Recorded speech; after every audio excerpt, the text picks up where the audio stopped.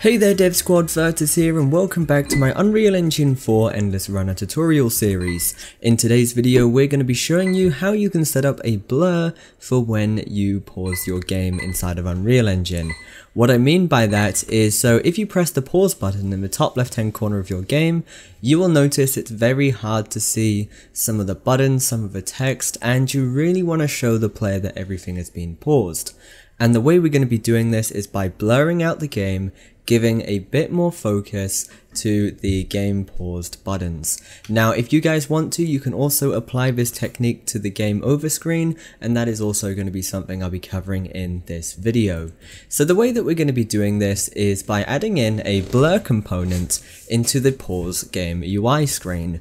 Now you will already have the UI for the pause game inside of your Endless Runner folder, so this is going to be within your blueprints, and then look for the widget blueprint called paused. So runner files, blueprints, and then paused, and then all you're going to do is double click to open this up. We can add the component in, and we're also going to be adding in an animation to fade that blur on so it comes on gradually rather than being strong and just looking a little bit odd. So within your palette in the top left hand corner, you want to look for a background blur, and this is essentially just going to blur the background, or blur the area that is selected rather. Now what I can do is scale this using the normal transformation tools within our UI editor, or what I'm going to do is set my size X and Y to 1920 by 1080, set my position to 0 and 0, and anchor this to the full size of the screen, so no matter what, this is going to cover the entirety of our screen. With your blur strength, you want to set this to 0 by default, and the reason why is because we're going to be fading this on starting off from 0. So having said that, we're going to need to add an animation. So add an animation, and we're going to call this blur fade, just like that, by pressing the plus animation icon in the bottom left. With blur fade selected, we can go to the timeline tab if it isn't already open, and what we're going to be doing is adding in our background blur into this. And then we are going to add a track, so press the little plus icon here, and we are going to add a blur strength track. And what this is going to allow us to do is essentially change the value of that blur strength over time. So at the moment, at 0 seconds, we've got this set to 0. I'm going to move my little finder tool here to 1 second and set my blur strength to 1.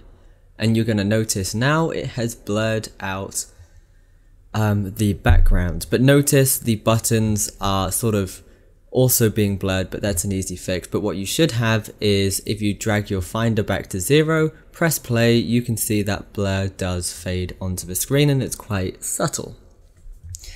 As for actually getting your items to be on top of this, we are going to be using the Z order. The Z order is just essentially the order in which values are rendered onto the screen. Higher values are going to be rendered last, and so they will appear on top. So I'm going to select my buttons. So I'm going to select my first button, set the Z order to 1. Select my second button, set the Z order on that to 1 as well. Set the text Z order to 1 as well.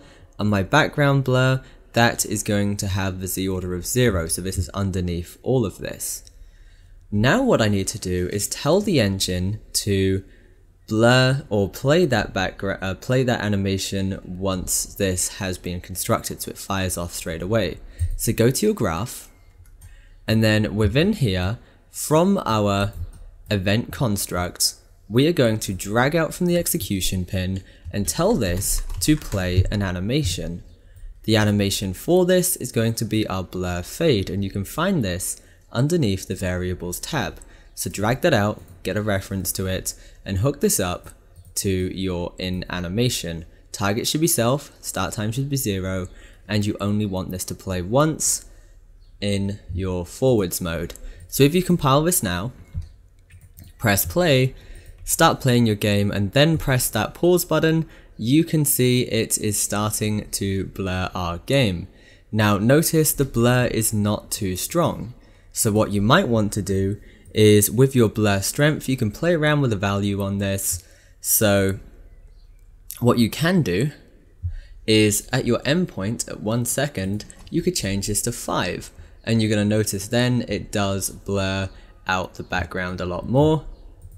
Press play, press pause, and you can see that blur is a lot stronger and you can see it more, and there's more focus on those 2 buttons that we've created here to resume the game or go back to the menu. Press continue, and because the blur background component is part of the UI widget that's being closed, it's also being removed, so it's doing exactly what you want it to do. So that is pretty much everything for blurring the pause screen. What we're also going to do is within our endgame screen, we are just going to do the same thing. So open this up, and we are just going to add the background blur, drop it into the screen, set size X and Y to 19 by 20 by 1080, anchor that to the full screen, and set your offset to 0 and 0, 0 and 0, and we are all good there. And what we've also got to do, set that Z order. We are going to set this to -1 just to make sure that it's at the back behind everything. Or the better way to do it is to set this to 0 and then just go through all of your other elements or your images and make sure the Z order on that is all set to 1. And the quickest way to do that is just select them all in the hierarchy and then just change that Z order in the details panel. It shouldn't take you any more than about 30 seconds to go through all of these and get it to have the correct Z order. So as you can see here, I'm just going through setting my Z order on everything apart from that black background blur to 1, and we're good there. With this background blur selected, once again all we're doing is adding in an animation. We're going to call this blur fade. With blur fade selected, add a track, background blur, add a blur strength track, and all we're doing is at 0 seconds it should be 0, and then at 1 second it should be 5. And from there, go to your graph, the main event graph, and then on construct, simply tell it to play animation, hit compile to make sure our animation is there, blur fade, get a reference to that and hook it up to your in animation. Hit compile, and now when we end the game, as you saw there, if we run into something, it is going to blur the background and only really have focus on that end game screen. Anyway guys, I hope you guys know how to use the blur component a little bit better, and have also had a little bit of an introduction to using the animation tool to fade that in as well. Anyway guys, that is pretty much everything for this video. Once again guys, thanks for watching, stay awesome, keep curating, your boy Virtus, signing out. This video was made possible by my supporters on Patreon. If you want more videos like this, check out my Patreon page using the link in the description. To stay up to date on new releases, make sure you follow us on social media.